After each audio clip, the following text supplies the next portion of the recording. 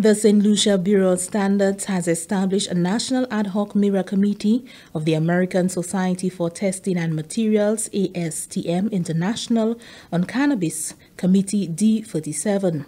This committee brings together representatives of educational and research institutions, state and non-state actors with a wealth of knowledge and experience that will guide the participation in the ASTM committee and adaptation of the appropriate standards. Director of the St. Lucia Bureau of Standards, Vernie Manuel, explained the role of the newly launched committee. It will allow us to provide the necessary input in the development of international standards for cannabis. While cannabis is not legal in St. Lucia at present, as such, we do not have a full technical committee, but the work of this committee will be able to provide the necessary inputs in the international standardization process, and the work of this committee does not speak to any legal issues or decriminalization, but this committee basically is looking at following the ASTM as a mirror committee and developing through St. Lucia's input and leveraging the memorandum of understanding that we have with ASTM to fully participate in their technical committees.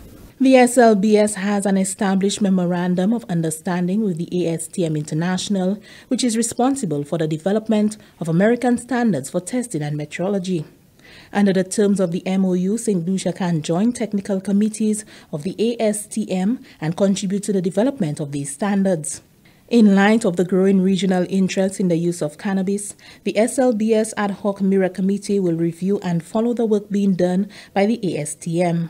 Representative of the cannabis movement in St. Lucia, Randall Bain, said the move provided comfort that there will be structure when St. Lucia is ready to get on board the cannabis train. The St. Lucia Bureau of Standards, as we learned a minute ago, has taken the lead in the region, actually, by being, getting the ASTM certification and so on, and the assurances, quality assurances, guidelines, and so on. So that's coming to the table.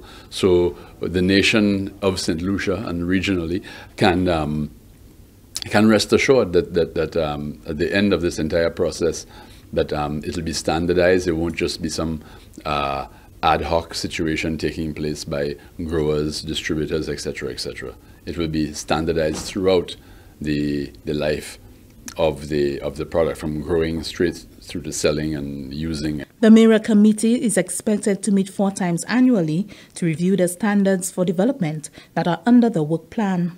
The orientation and launch of this new committee took place on Friday, 22nd March 2019.